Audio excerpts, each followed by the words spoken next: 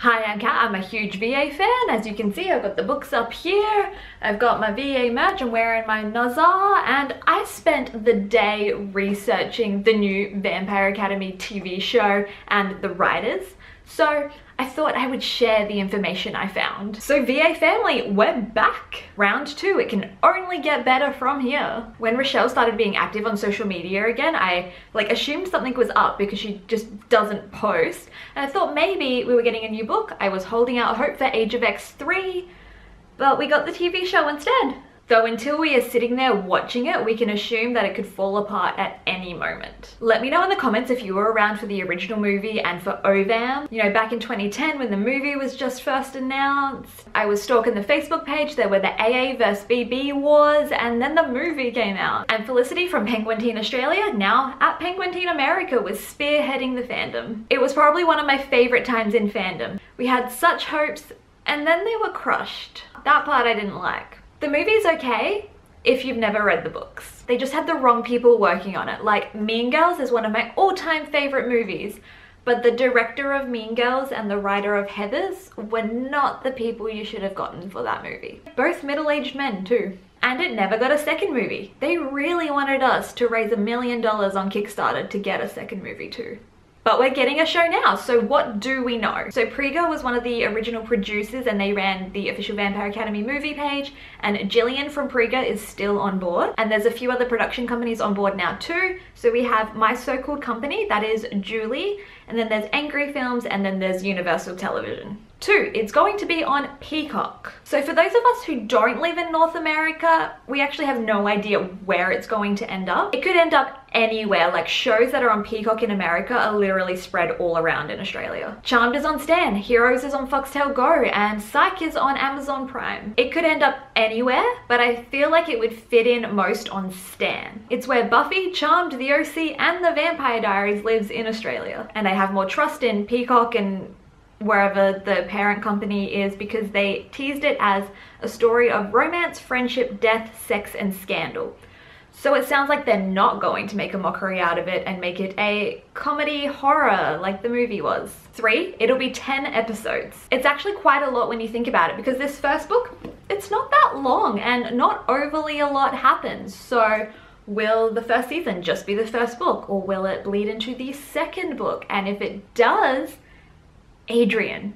4, the showrunners are Julie Plec and Marguerite McIntyre. We know them both from The Vampire Diaries, and I actually have hope with them. Julie is a Vampire Academy fan. She has been talking about wanting to adapt Vampire Academy for years. When she was talking about it when I was in my late teens, I was a little worried because by then The Vampire Diaries had done whatever it was doing after season 4. Like, things just got a little crazy in that show. Like, I adore the first 4 seasons, not so much the rest, though Delana shipper here, so I did end up happy. But now that I have more perspective, I think Julie is a good choice. She cares about the series, she's a fan, and she knows how to make content for this core target group. Like, I may not have liked everything that The Vampire Diaries did, but I did watch it all, so I was captivated. And then she's got the other shows like The Originals and Legacies. I think she did Secret Circle, and then some other things like this is what she's good at. And then we have Marguerite, everyone's favorite Vampire Diaries mother, Justice for Liz Forbes. She's acted in a bunch of other things as well, and she was a producer and writer on both The Originals and Legacies. I haven't finished The Originals, but I liked what I watched and I will finish it one day. I have no plans to watch Legacies, but I have seen that the people who like it really do like it. And then I like that our leading team is 2 women because the story of Vampire Academy is about 2 women. 5, the writer's room. We had all of the writers announced. Though I guess we could get more. I am not an expert on like writer's rooms or how TV shows are made in any way. This is literally just what I found on the internet on like their Twitter and their IMDb pages. So we have more women and there's some diversity, so strong start. And everyone just please be nice to them. Like, be nice to Julie as well. Like, please, like, if everyone's acting like little shits, we're not gonna get a season 2. We might not even get past a pilot. So just be nice to them, they're doing their job. I saw some people complaining that Rochelle wasn't on the writing team. I wouldn't have expected her to be on the writing team anyway. She's a book writer, not a TV show writer. And honestly, she hasn't been releasing much lately anyway, so Wasn't expecting her to be a part of the team. Hopefully they do consult Rochelle a lot, but like she's probably not going to be heavily involved. She wasn't heavily involved in the movie either. Okay, let's run through our writers. We have Y. Shireen Razak. I am so sorry if I like butcher everyone's names as well. So their Twitter bio also says co-EP for Vampire Academy, which means she's one of our executive producers. They were also a writer and producer on Shadowhunters, the TV show. We all know I have mixed feelings on that show. It wasn't a faithful adaptation and it got real weird at times, but I did watch every episode as it dropped and talked about it with my friends, and I've even met some of the cast. So technically I've met Christian Ozera as well. There was one scene in Shadowhunters with Jason Simon at the bar, and I watched it and I was like, that's it. That is my book characters. But I have no idea if they were the one who wrote it because I can't remember which episode it is in for the life of me. Hopefully it was them. They've also written for The Secret Circle, which I liked, and that means she's worked with Julie before. And other things that they've written for are New Amsterdam, Rizzo and Isles, and Haven. I have not seen any of them, so if you have, let me know. Did you like them? Are they good? Next up is, and I'm sorry I am going to butcher this name, Morenike Balogun. Their Twitter bio says writer and actor, but their IMDb page does not have any acting credits on it. But they were a writer on How to Get Away with Murder. I have only seen season 1 of that show, but I loved it. I need to watch the rest. They're also a writer and producer on Jupiter's Legacy. I am intrigued by that, so I'll have to go and watch that now. Hopefully it's good. But again, let me know if you've seen that. How to Get Away with Murder was good, so I'm on board. And then we have Adam Starks. There are 2 Adam Starks that pop up on Google, like at the top ones, and the tweet didn't direct us to a Twitter account, so I'm going to assume it's not the British one with a Twitter account. So as long as I have the correct one, they have written for Good Trouble and On My Block, both shows I haven't seen, but both shows I want to watch. And they've also acted in some things. Next up is Jason Coffey. Multiple Jason Coffeys pop up when you type in their name as well. But the one that was linked in the tweet was live tweeting about Empire, so I think I've got the correct one. They've worked as a writer's assistant on Empire and Desperate Housewife, and a showrunner's assistant on Beauty and the Beast, the show. I liked Desperate Housewives and Beauty and the Beast. I've never seen Empire, but it looks good. They also worked on Beverly Hills 90210, like the reboot, so like not the original and not 90210, but like the reboot with the original cast. We've got some strong bodies of work working on this show. Next up is JJ Brader.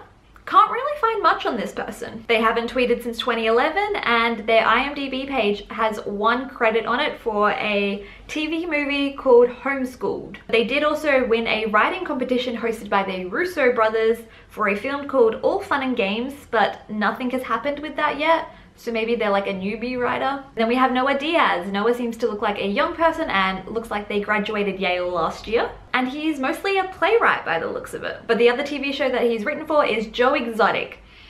I'm not gonna judge, I haven't watched Tiger King, but you know, you gotta do what you gotta do to get those credits going. But on his Instagram, he has a highlight of what I read in 2021. So he's one of us. Also seems like he has a Book of the Month subscription. Then Linda G.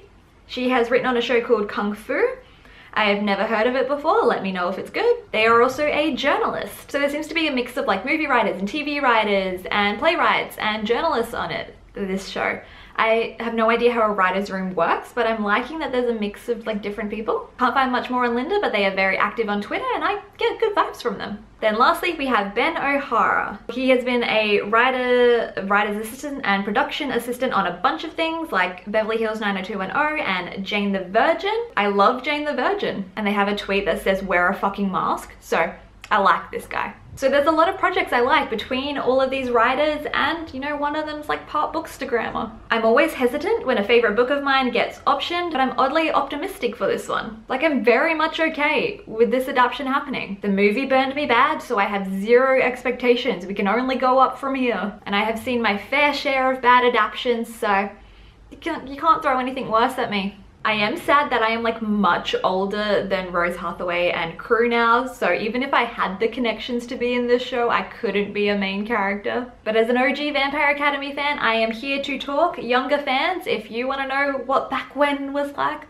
I'm here. Like, I lived through pre-movie, during movie, after movie, and now this. Other OG fans, let's resurrect the fandom. Let's chat. Felicity from Penguin Teen, our leader from the 2010s. I will follow you back into the heart of this fandom. As the show progresses, I do want to do more videos on it, so let me know if there's anything I should do a video about the show or the books. And yeah, I am hopeful for this show. So I have no idea where the hell I'm gonna watch it because Peacock does not exist in Australia. So if the non-Peacock distributors could be announced now, that would be great. Please comment down below your thoughts or just leave an emoji to let me know you were here. And if you like this video, please give it a thumbs up. And there's a good chance if you made it to the end of this video, you are a Vampire Academy and Adaptions fan. So check out my Ruby Circle launch book vlog here and one of my Shadow and Bone videos over here.